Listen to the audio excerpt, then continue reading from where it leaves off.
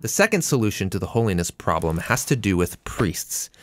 You see, being directly in God's presence is really dangerous. So he appoints priests as special representatives who can go into his presence on behalf of others.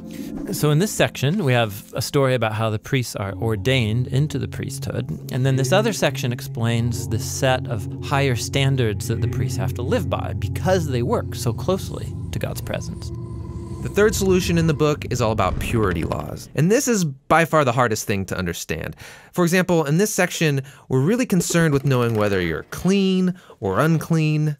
Or another way of saying that is being pure and impure. And here's what we need to know to understand this.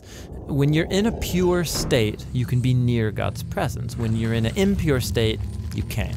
And so it was really important for Israelites to know what state they're in at any given moment. So the first thing we have is a list of pure and impure animals. Yeah, this list of animals is divided up by where they live. So on the land, in the sea, in the air. And the text is just not clear about why certain animals are impure or why touching or eating them makes you impure. What is clear, however, is that avoiding these creatures will set Israel apart, and it will remind them that God's own holiness should affect every part of their lives, including what they eat.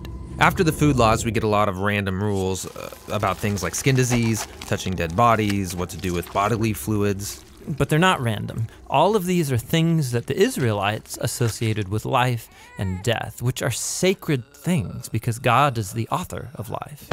Okay, but simply coming into contact with these things makes you impure? They do, but we have to keep in mind that it's not wrong or sinful to be ritually impure. You just wait a few days, take a bath, offer sacrifice, and you're pure again.